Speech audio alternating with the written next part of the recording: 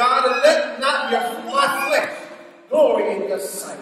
Oh God, and let the words of my mouth and the meditations of my heart be acceptable in your sight, God. You are my strength, and you are my reliever, my everything. In Jesus' name. Amen and amen. I honor the Lord Jesus for being here before the saints of God, and yet finding me saved and sanctified and still filled with His precious Holy Ghost, and are running on to the end to see what the end is going to be. I'm thankful to God for being married to my wonderful wife as we celebrated 11 wonderful years of marriage on this weekend. Amen, somebody. Amen. Isn't it good to be married and to love and to have a mate that loves God and puts God first just like you do? It's a blessing. And it's an honor and it's a privilege to just love God. And I'm thankful on this morning to stand before you as your apostle and to teach you the truths of God. And this morning, if you have your Bibles, we shall turn to the third part of the series of 2 Kings, the 4th chapter. We will begin at the 18th verses. The 18th verse of 2 Kings. And we're going to do a little reading here. We're going to go from 18 all the way to the end, which is to the 37th verse. And we're talking about our title is Shut the Door and Let God Move. Shut the door and let God move. So, if you have it, I want you to say replies, amen. Amen. Amen, somebody. All right. And it says this language, and when the child was grown, it fell on a day that when he went up to his father to the reapers. And he said to his father, my head, my head. And he said to the lad, carry him to his mother. And when he had taken him and brought him to his mother, he sat on her knees till noon, and then he died. And she went up and laid him upon the bed of the man of God, and shut the door upon him, and went out. And she called unto her husband and said, send me, I pray thee, one of the young men and one of the asses, that I may run to the man of God to come again. And he said, wherefore wilt thou go to him today? It is neither new moon nor Sabbath. And she said, it shall be well. Then she saddled an ass and said to her servant, drive and go forward, slack not thy riding for me, except I bid thee. So when she went and came into the man of God to Mount Carmel, and it came to pass that the man of God saw her afar off and said, and he said to Gehazi, his servant, behold, yonder is that Shunammite. Run now, I pray thee, to meet her, and say unto her, it is well with thee. It is well with thy husband. It is well with thy child. And she answered, it is well. And when she came to the man of God to the hill, she caught him by the feet. But Gehazi came near to thrust her away. And the man of God said to her, let her alone, for her soul is vexed within her. And the Lord hath hid it from me, and hath not told me. Then she said, did I desire a son of my Lord? And did I not say, do not deceive me? Then Gehazi said, gird up thy loins and take thy staff in thy hand and go thy way. If thou meet any man, salute him not. If any salute thee, answer him not again. And lay my staff upon the face of the child. And the mother of the child said, as the Lord liveth, as thy soul liveth, I will not leave thee. And he arose and followed her. And Gehazi passed on before them and laid the staff upon the face of the child. But neither voice nor hearing. Wherefore we went again to meet him and told him, saying, the child is not awakened. And when Elisha was come into the house, behold, the child was dead and laid upon his bed. And he went in therefore and shut the door upon them twain, and prayed unto the Lord. And went up and lay upon the child, and put his mouth upon his mouth, and eyes upon his eyes, hands upon his hands, and stretched himself upon the child, and the flesh of the child waxed warm. And when he returned into the house to and fro, and went up and stretched himself upon him, the child sneezed 7 times, and the child opened his eyes. And then he called Gehazi and said, Call the Shunammite. So he called her. And when she was come in unto him, he said, Take up thy son.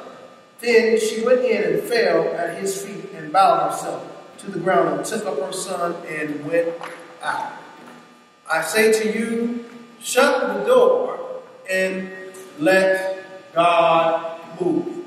We see through this scenario, through the whole chapter, the 4th chapter of 2 Kings, Elisha is having dealings first with a widow, and then she's having dealings with the Shunammite woman, where he had prophesied to the Shunammite woman, where her husband was old, and where the Shunammite woman was a young woman, and her husband was old, and she was without a child. And as that time goes along, he prophesied to her, and she said, Don't lie to me. And at the time of life, the child came. As the child grew up, was in the field with his daddy, working, the child complained about his head hurting. So I can imagine that it might have been so hot out there that the child may have had sunstroke. Loose hair. So the child had a sunstroke, and he said, My head. And the first thing the daddy said, Go take him to his mama. So he took him to the mama. The mama was nourishing. That's what mothers do, nourish. They nurse children back to health. So what mama was probably doing, probably had a cold towel with cold water, probably was rubbing him on his head and trying to get him, cooled off. And then he sat there and he just gave up the ghost. He died. And what she did, we could see, just as any mother would do, would go frantic and just break down and cry. And she would think of all the things that she asked God to do. And she said, I need to find the man of God. She said, I need to find the man of God here. Excuse me.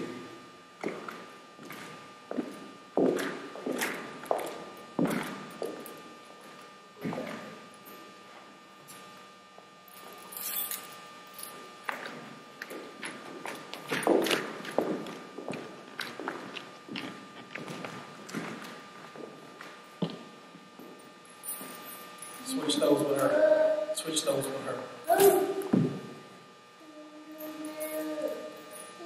So the mother of the child said,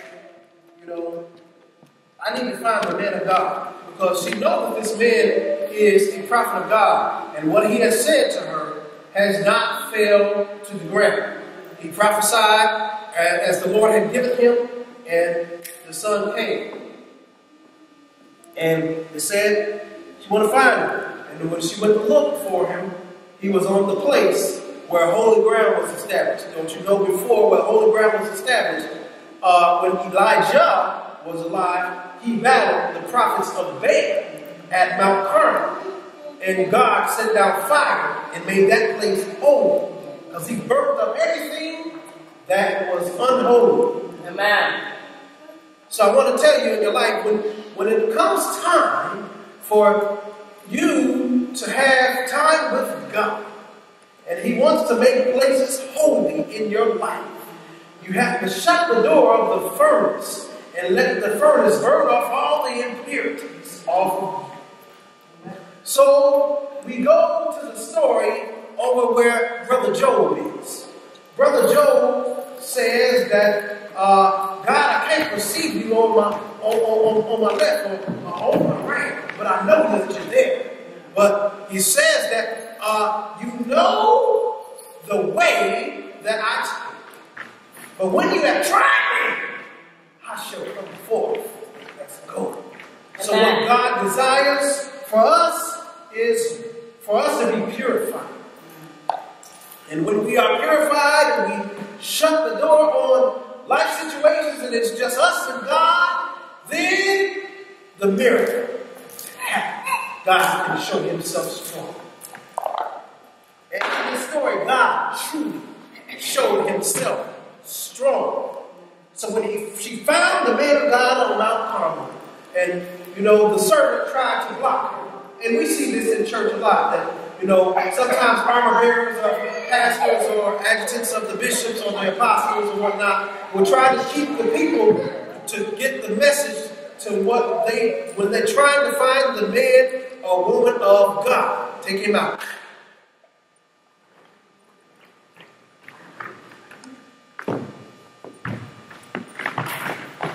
So when they're trying to find the man and woman of God, you have people that try to block those things from happening. So the woman was so desperate that she asked that the servant came to her and said, is everything well with you? Is your husband well? Are you well? Is your son well? Is all is well? She just said all is well. But what happened? You understand that God does not always tell a prophet everything. Because we know in part, and we see in part, and we know in part. So somewhere else, another prophet has the other part as to what needs to be said by God. So understand, since God had hid that from Elisha, and he could not see that, he didn't know what was happening to the Shunammite woman that the child had died.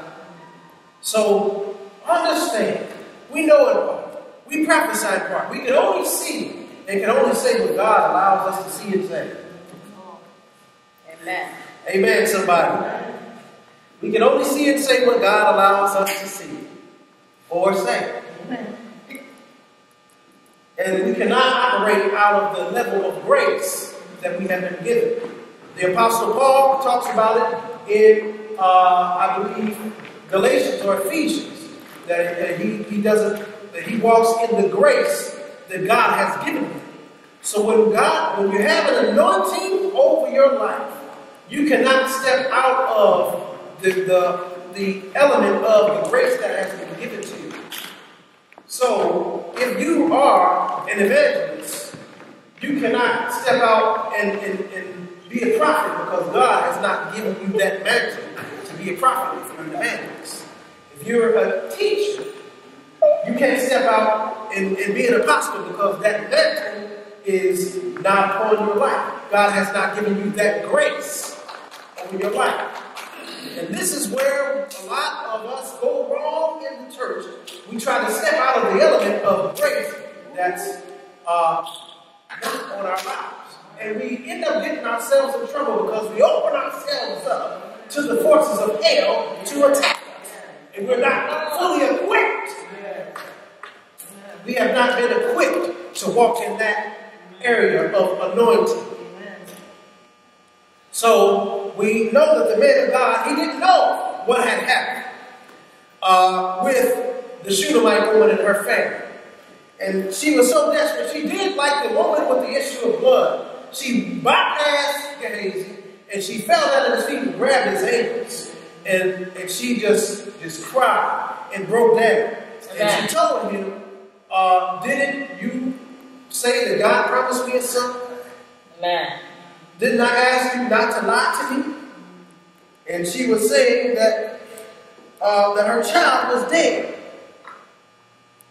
And they said, okay, get yourself together, gird your loins, and take this staff.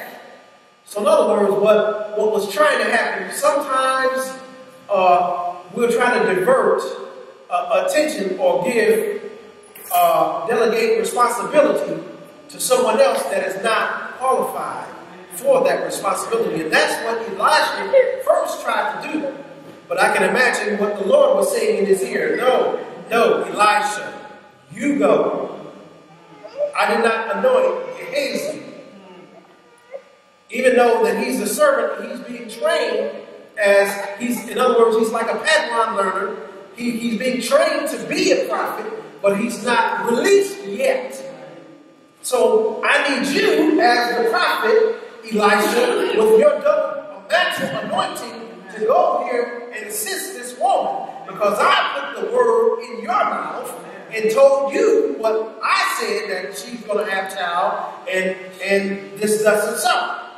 So what happened? They saddled an ass and they went back to the child. And she said, he walked in the house, and they probably said, well, okay, where is he?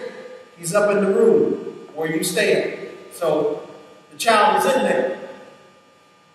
And the first thing he did, he saw the child and he shut the door. Then another situation in the Word of God, Jesus had a time when they had to pray for this man. Jesus put all the unbelievers out. So if the Lord has to put the unbelief out and shut the door to keep unbelief out, what does that tell us? We have the authority and the right to shut the door on situations in our life that are not favorable to God. So what happened? Jesus put the unbelief out, shut the door.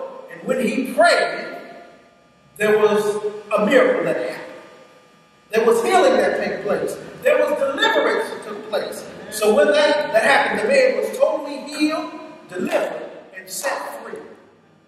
So in your life, if you have unbelief, you have to shut the door on that situation and tell Satan to leave him. You got to get him off your back. You got to say, God, if for you live, you I live, and for you I die. And for you I move, I have my ability, and I have my being, God. Without you, I cannot go. Without you, God, I cannot move. Without you, God, I cannot breathe. Without your anointing, God, I can do nothing in of myself. But it's you, oh Lord, because, Lord, I need you now. I need you right away, God. And I need you to for my life, God. I need you to move in this situation. And I shut the door and I let fear and doubt go out. Lord, I need you. I need you because you are the air that I breathe. You are the joy of my salvation. You are my life. You are my strength. In you will I trust. You have to come to a point in life that when you tell God, it's just you, God. It's just me and you. And I can imagine that the prophet got in the room and he shut the door and he prostrated himself over the child. Mouth to mouth, eyes to eyes, hands to hands. And he breathed. But first, what he did after he shut the door, he prayed to the Lord and said, Lord, I need you right now. Lord, you promised this woman that she was going to have a son. Lord, let your glory, let your anointing, and let your power be revealed today. So sometimes we have those situations in life. And it gets hot and heavy. It gets too hard for us. We got to turn to Jesus. We have to turn like, we have to do like Hezekiah and turn our back to the wall and say, Lord, have I lived for you? Have I did this for you, God? Lord, I've stayed holy in your sight, God. Even when I sinned, God, I repented. I got myself together, God.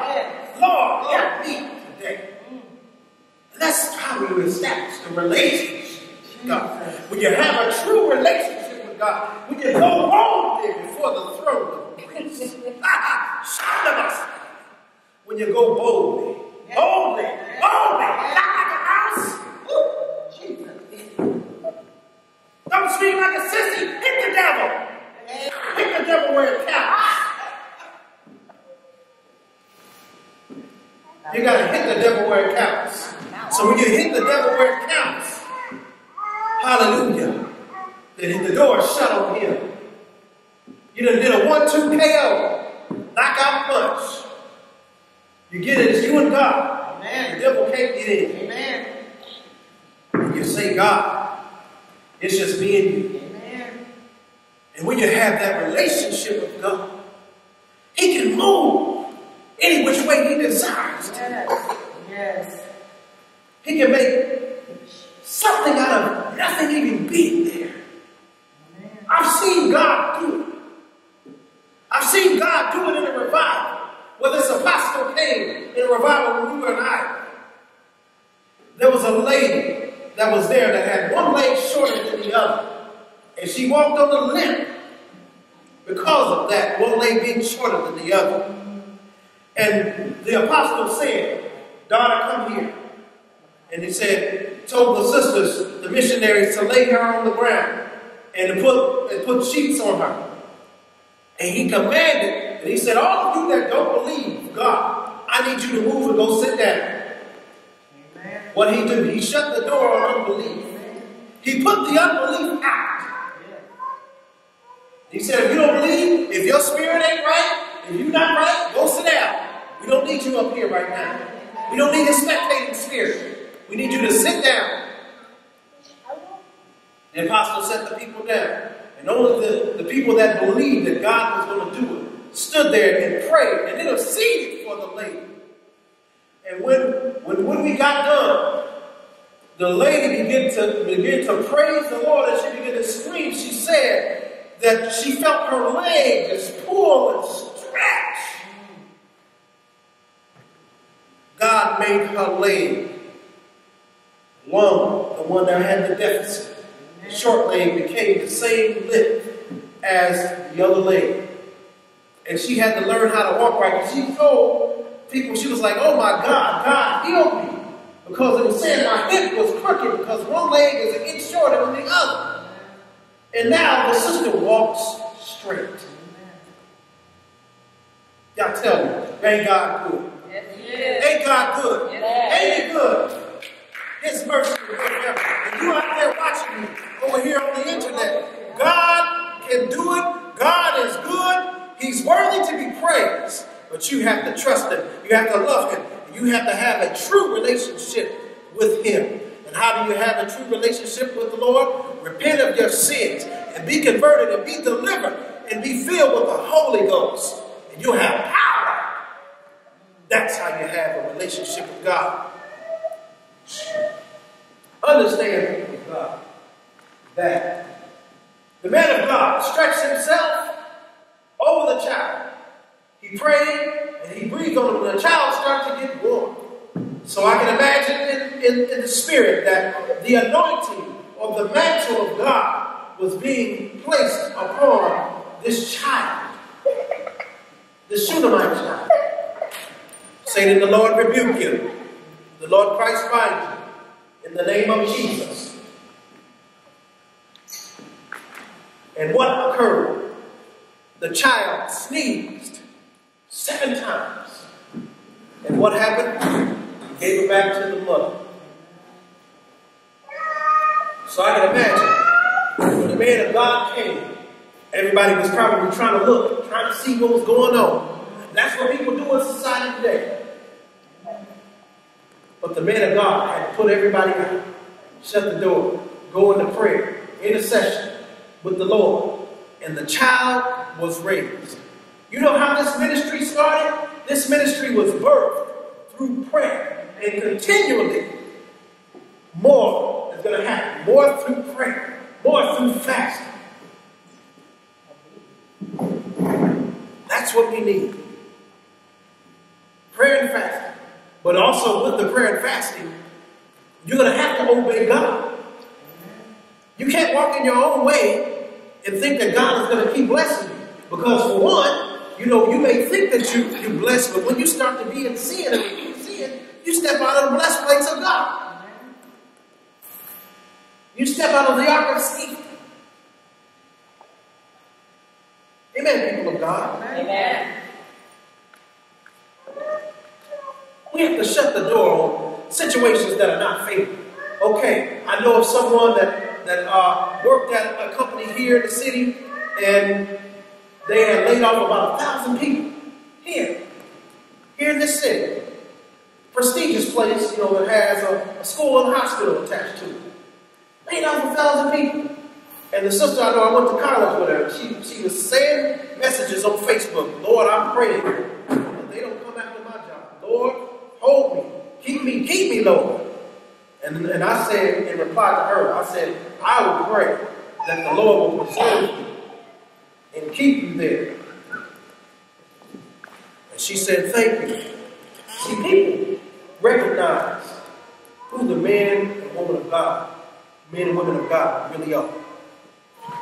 When I look at some of my friends and brothers, when they have activities or something's going on, they don't call on none of the other preachers, because they know who's really living right. They know who can get a prayer through. They called me. They didn't call me because of who I was. They called me because I got power in the Lord. Told a friend of mine that he was about to walk into a trap, because God showed it to me. God showed it to me like an open vision, like I was standing there watching, like I was watching TV. God showed me him coming and meeting a young lady, and the young lady was like, and it was like a spirit behind her was like Medusa. It looked like something beautiful at first, but behind that spirit was like a spirit of Medusa, seducing him.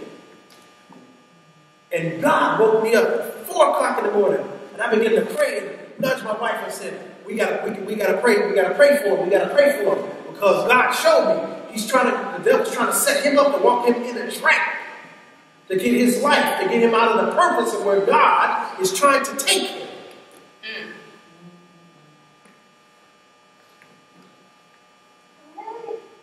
And I called him. I said, my brother, the Lord God says, don't do it. Don't go there, because you're going to be set up. You're going to walk into a trap. Don't do it. And when the young man was out with the young woman, she tried to get him trapped up. And he left. He had to do a Joseph move, y'all. He had to bounce. And he told me, called me and said, I thank God for you all, for really praying for me, looking out. And he said, I know you are truly a man of God, and your wife is truly a woman of God, because I would have not known that myself. And he said, I thank God for you all praying for me, that God would show you that, because I was about to walk into a trap. He said, and I don't know what I would have done. I wouldn't have been able to control myself. But he said, I thank God for using you as an instrument to help me. So understand, what do we do in this situation? We put all unbelief out. So everybody else that was talking in his ear, he didn't want to hear everybody else talking in his ear. Because some people was like, yeah, go do your thing, And it's like, no. God said you're walking into a trap. And just as God sat on the throne, he was about to walk into that trap. But the Lord started to deal with him. What God had said through me when we were at the restaurant. And I said it before all the men that were sitting there at the table. They were looking like, wow. Now all these other men, young men, except one of them, knew God. Now the one that sat next to me, he knew God. And the young man who I was speaking with, he's trying to know the Lord. And all three of us stood together after we got done eating at the restaurant. And I began to prophesy to him what thus saith the Lord. And just as the Lord gave it to me, it started to unfold right there in front of his eyes. And he was just like, wow, God is so real. God uses people for real. He said, and I know that the anointing is on your life. And God walks with you. Because I would have known nothing. God showed that to you. He said, just how you prophesied that thing to me, it started unfolding, it started happening. And I'm not glorifying myself. I'm glorifying God. I said, know what? It's not me. It's God that gives me that ability to do that. It is God. Not no glory to me, but it's God. But saints, things that are unfaithful, shut the door on those things in your life. If you have depression, you got to shut the door on depression. You got worry, shut the door on worry. If you got anxiety, shut the door on anxiety. If you don't feel well, you got to shut the door on that. You got to decree and declare things. The Bible says that if you decree and declare a thing, it shall be what? It shall be established. But then if you do it like this, if you have out of the mouths of 2 or 3 witnesses, what does it say? The truth shall be established. So when you decree and declare a thing, and you have 2 or 3 witnesses that decree and declare the same thing with you, that thing will come to fruition. So what did Elisha do? He had the witnesses there, the mother and the father. He began to go down in prayer and decree and declare that the young man would be healed and that he would raise up from the dead. He did. I want you to know that same way how the young man was raised from the dead was how our Lord and Savior, Jesus, was rose from the dead. Jesus died for our sins. He took all of the wilderness that we should have gotten. Got treated worse than a slave. But it was his blood that was shed that had brought redemption to us, to where we can shut the door on the situations and let God. It was Jesus that gives us the power to do the impossible. For without God, all things are what? Come on, speak to me, somebody. Speak to me, people. With God, all things, not some things, all things are possible. If God before you, who can do what? Who can be against you? You're the head and not the tail. You're what? Above and not beneath. You're the heritage of the Lord. Come on now. Hallelujah, God. Hallelujah. You shut the door on the situations and the vicissitudes of life that are not in favor. Oh God, you tell me, Lord, you know the way I take. When you try me, I shall come forth as gold. I shall decree and I shall declare things. It should be established as truth in the earth. Amen, somebody. Amen. Elisha shut the door. Prayed unto God. The miracle happened.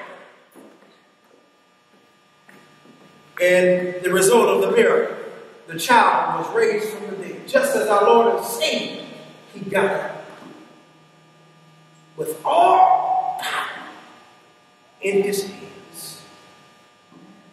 Took the keys of death and hell from Satan. Satan no longer had no power over him. So this is where, in this story, this is where you see Jesus at. So every time a preacher gets up and preach, you have to understand, if he don't talk about Jesus, then there's something wrong. Amen. Then he's not preaching the gospel of Jesus Christ. He's preaching some other gospel. Because everything points to the cross, to the birth, the death, and the resurrection of Jesus Christ.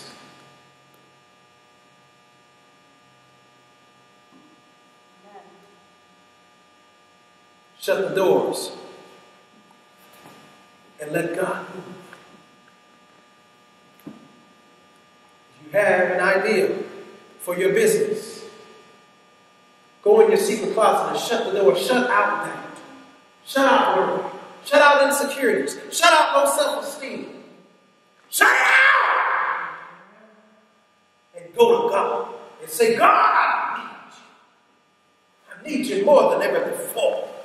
I can't do this thing by myself, but God, if you be with me, I know I can do it. We have to know who we are and know whose we are in God. For we all are bought with a what? A price. The price was paid on Calvary's cross. Salvation is free. It's a free gift that he truly gives, that he wants everyone to have. He doesn't want our souls to perish. He doesn't want us to go to hell, but we send ourselves to him by the choices we make. The Apostle Paul said, if we continue in sin, the grace abound. God forbid. If we want God to move in our life, live right. Stay away from those things that are not pleasing to God. And those out there watching, if you really, truly want to be saved and live for God,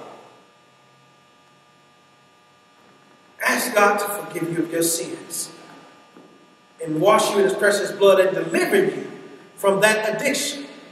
The addictions to drugs, to alcohol, to sex, the addictions to all the things that are not like God.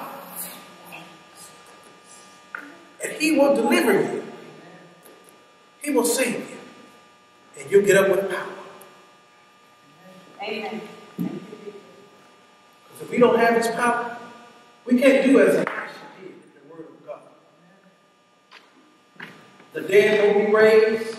Bodies won't be healed.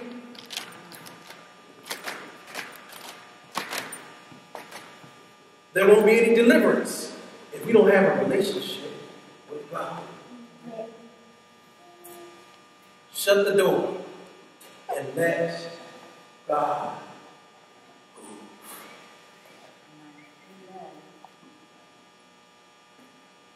He said, if I be lifted up above the earth, I will do what? I will do what? I will draw some men. All men unto me. So that is what the mission and the goal is. This points to Jesus, and this symbolizes God giving Jesus the power, and that he rose from the dead just as it was prophesied. And what happened? He returned back to glory, and he's now sitting at the right hand of the Father, making intercession for us. Amen. Amen. Trust in the Lord. I remember saying here in the old saints, I will trust in the Lord. I will trust in the Lord. I will trust in the Lord until I what? Till I die. And they would sing that song, and the anointing of God would come in, and things would start to move. And you would start to see the sinners come from off the street, come in and staggering in drunk and repenting, and say, Lord, what must I do to be saved? Here I was back in 1998, raised in church all my life, getting high, getting drunk. And I went to church with my sister this one Sunday, and I know I wasn't right.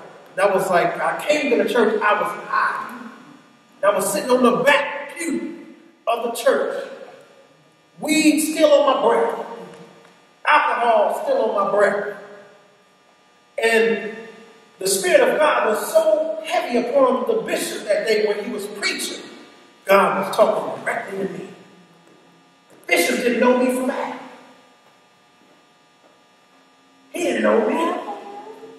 Never seen me before. And when he made the altar appeal, I literally ran up to the altar.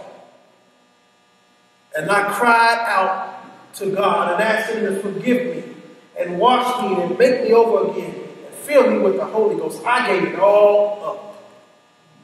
And they tarried with me on that altar. And I received the baptism of the Holy Ghost.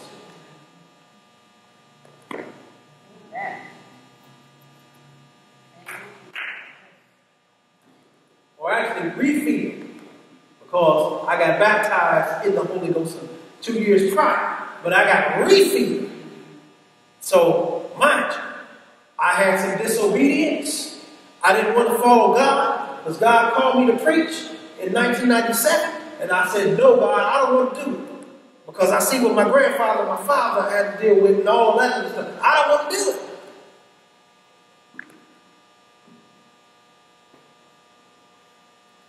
And I strayed away from God. But God always had. He said, whom the Lord loves, he chasteneth, and he scourged every son whom he received. So I got myself right. And he refilled me with the Holy Ghost.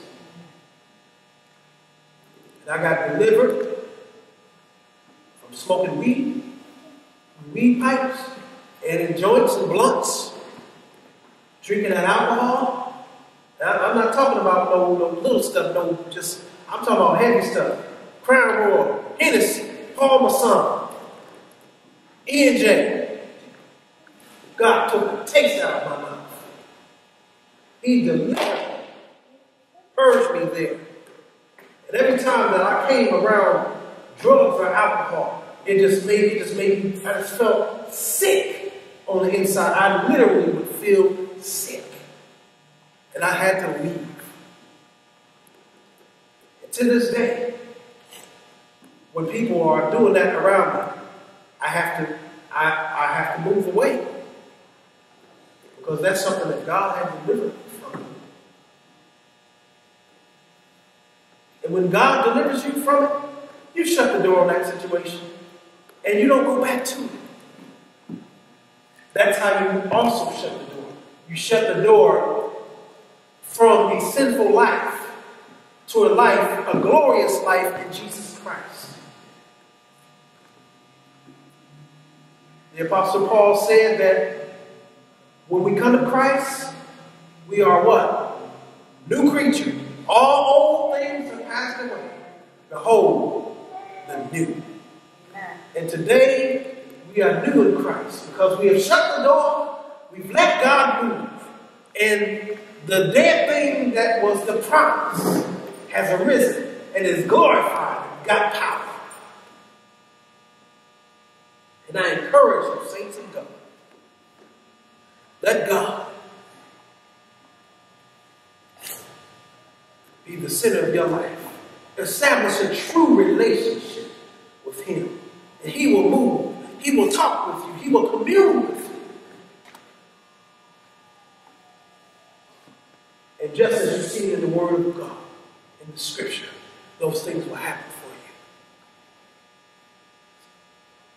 you. I leave you with this thought.